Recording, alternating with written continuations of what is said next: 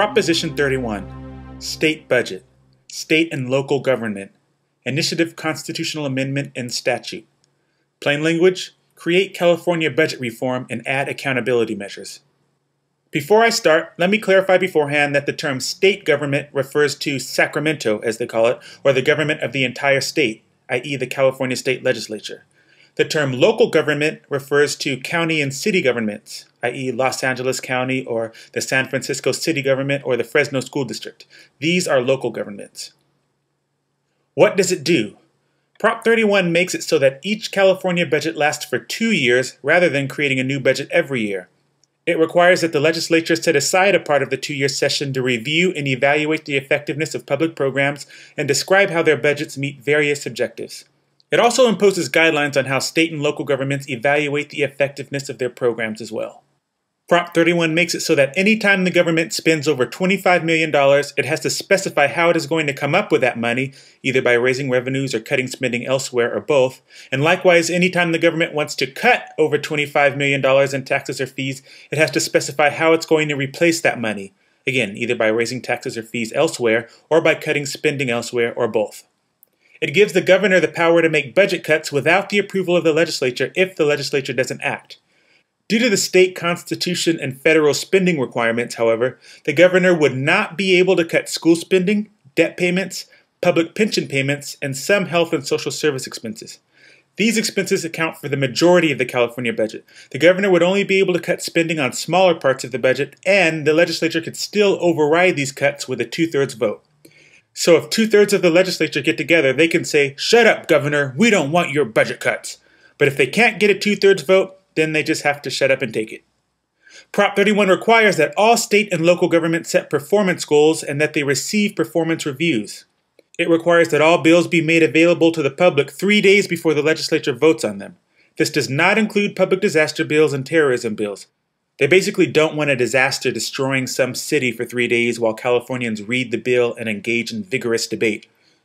It gives local governments the power to change the way state-funded programs apply to them, unless the legislature or state agency vetoes the change within 60 days. This basically means that if the state government makes a law that doesn't make sense for a particular local government for whatever reason, then the local government can adjust the law to make sense for their particular county as long as they keep the spirit of the law intact. And again, the state government can still veto any changes the local governments make. Fiscal impact. It is estimated that this proposition would decrease the amount of money the state legislature receives in sales taxes by about $200 million each year, but increases the amount certain local governments would receive. Also, Prop 31 will cost a little more in compliance for both state and local governments as they gear up to deal with all the new paperwork and goal-setting procedures, though these extra expenses would moderate over time as the process normalizes. Long story short, this proposition has a lot of sordid elements in it, but the implied theme here is fiscal responsibility and accountability. This proposition aims to make it harder for the state legislature to overspend, easier for the governor to cut state spending on his own without the consent of the legislature, and it attempts to make all the government programs have some sort of accountability and evaluation mechanism to ensure efficiency and validity. It also gives the California public 3 days to read any bills before the legislature votes on them, and it attempts to give local governments more control over the way they use their tax money. As a part of this plan, the state government will give money to local governments that create business plans for their government. Again, a local government can be a city, county, or school district. Any local government that creates a plan that addresses how they operate and how they serve the public is eligible to receive extra funding from the state if Prop 31 passes. So that wasn't too short, but that's the best I could do on this one.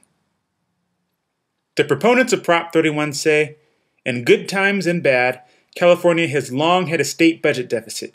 Politicians overspend, typically resulting in waste, abuse, and overborrowing. Budgets are often based on the influence of special interests rather than the outcomes Californians want to achieve. An auditor estimated that California could have saved about $1.2 billion had the auditor's own proposals to reform operations and improve efficiency been enacted. Prop 31 proposes a real balanced budget and creates hundreds of millions of dollars every year that could better be used for schools, law enforcement, and other community priorities. They say it generates savings without raising taxes or costs or adding new government bureaucracy. It requires transparency and stops the state from passing budgets without public review by requiring a 3-day evaluation period before a vote. Prop 31 imposes fiscal oversight and constraints on new government spending by requiring the government to demonstrate where any new spending or tax cuts will come from, thus lessening the government's temptation to overspend. Prop 31 requires performance goals for public programs and mandates that these programs receive regular evaluations. Having a 2-year state budget prevents politicians from passing short-term budget gimmicks and instead forces the legislature to think about long-term fiscal solutions. It provides incentives to local governments and schools to focus on improving education and increasing public safety so that they can receive the state funding for their plans. Finally, they say Prop 31 will return tax dollars to local governments and shift more control and flexibility from Sacramento to cities and counties so that they can implement laws in a way that makes sense for them.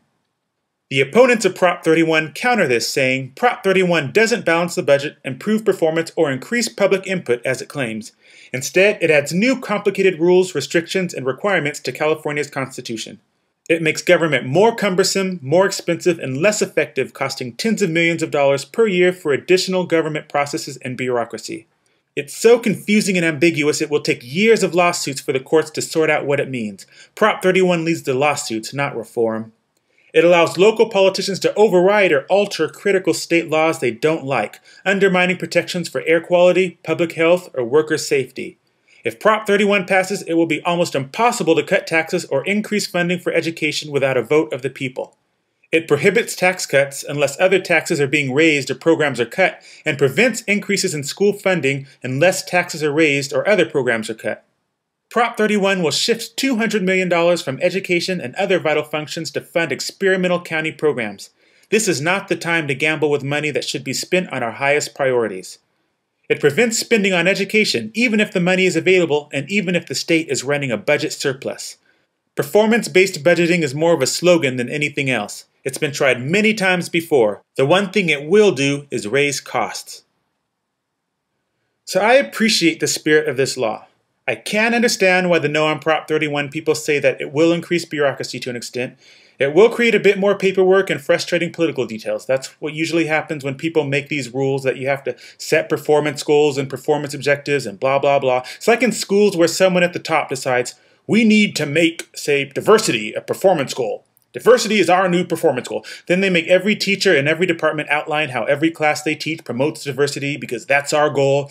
Then you have math teachers writing up, well, we've been making students use abacuses because that's a wonderful, diverse Chinese tool for adding. And then you have music teachers writing, well, every day we listen to a couple tracks from Missy Elliott to promote diversity of music, and we scheduled a mariachi band to come and play in the courtyard.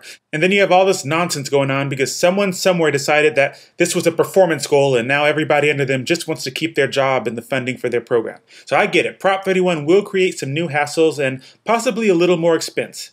I also thought it was funny when the No on Prop 31 campaign said, it prevents spending on education even if the money is available and even if the state is running a budget surplus. A budget surplus in California. Oh, that's good, a budget surplus. But I like that Congress would now make 2-year budgets like they do in some other states. That will keep them from passing rinky-dink budgets with all those tricks that pass debt and unpopular disasters on to the next year. All that time and money wasted and the hassle of all the fighting and arguing over the state budget will only happen every other year rather than every year. I like that Prop 31 makes it harder to overspend since every expenditure over $25 million will have to be justified. It allows the governor to make reasonable cuts when we have legislative gridlock, not big dictatorial cuts, but reasonable cuts just to get the budget through. And I really like that it allows more flexibility for counties to manage themselves in a way that makes sense for them. I don't like the idea of some politician in Sacramento telling a city in Imperial County how they should be doing things. Plus, each local government will be accountable to provide a plan on how they will be spending their extra money. That way they at least have to think it through, and that's good. Most people know that NorCal and SoCal can be pretty different places, and I think each area knows its own needs better than some politician who may never even have been to the area in question. A 3-day wait before passing bills also makes sense too. It seems, in my opinion, that the people opposing Prop 31 are doing so because they want to be able to overspend and micromanage the entire state from Sacramento. Now, I'll tell you, I'm not totally sure that this will work exactly as intended, but I think it's a good effort and I'm willing to give it a try. So I'll say yes on Prop 31.